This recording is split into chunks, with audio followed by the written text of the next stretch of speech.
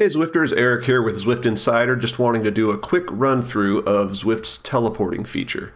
Now the way to access it is through the companion app or through the action bar here in the game. I'll show you how it works with the action bar.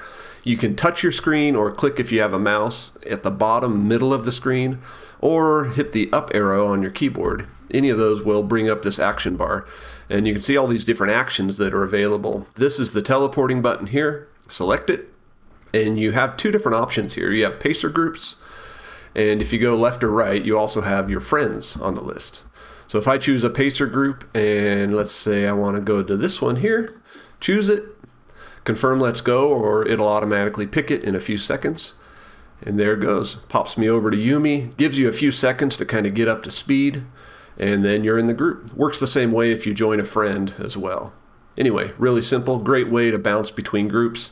Now, one thing that's important to realize is it will only show RoboPacers or friends that are in the same world as you are currently riding in. All right, everybody, ride on.